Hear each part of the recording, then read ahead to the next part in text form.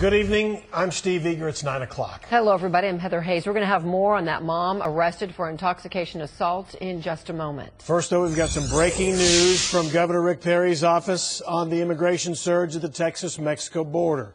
The governor says the state of Texas is implementing a Department of Public Safety law enforcement surge at the border to try to stop the flood of illegal immigration.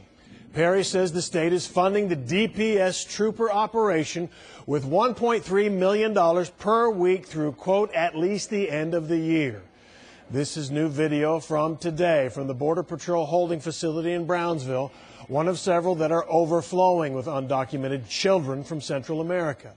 DPS says more than 34,000 unaccompanied children, most from Central America, have been caught crossing into Texas from Mexico this year. Perry's been consistently critical of the federal government for not doing more to secure the border and take care of the influx of illegal immigrants. He says Border Patrol agents have not been able to do their jobs because they have to take care of the increasing number of women and children at these border crossings. Congressman Henry Cuellar points out most of them are crossing the Rio Grande in South Texas. But to see young girls, young boys with no parents, ages 9, 10, 11, 12, coming in, traveling thousands of miles to get over here to the U.S. Has to break your heart. A high-ranking member of the House Homeland Security Committee urged President Obama to activate the National Guard for Border Patrol. Vice President Joe Biden is visiting Central America this week to discuss the problem with Latin American leaders. President Obama has not talked about National Guard involvement. Tonight, supporters for immigration reform gathered in Dallas, not knowing this news about border security would come this quickly.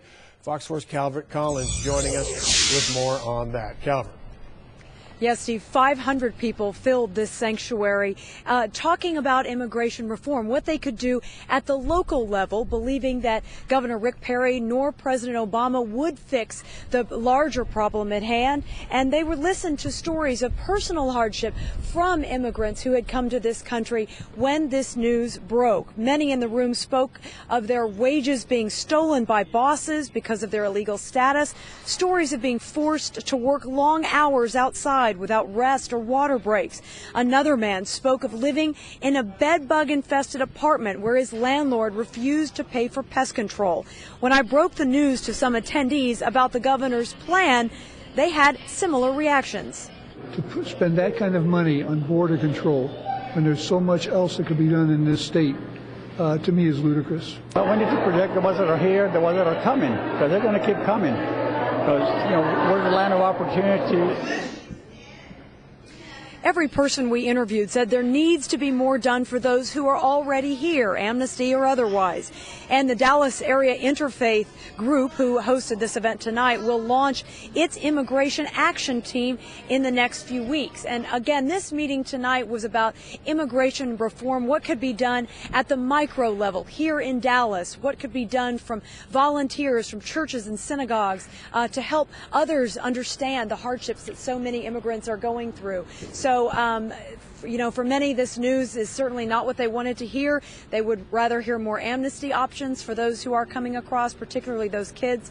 So anyway, it's just kind of an interesting perspective that we heard at this event tonight, Steve. Got it, Calvert. And how the money is going to be spent, exactly how the operation at the border is going to roll out, we haven't heard those specific details. So we'll see. That's all to unfold. Calvert Collins Live, thanks.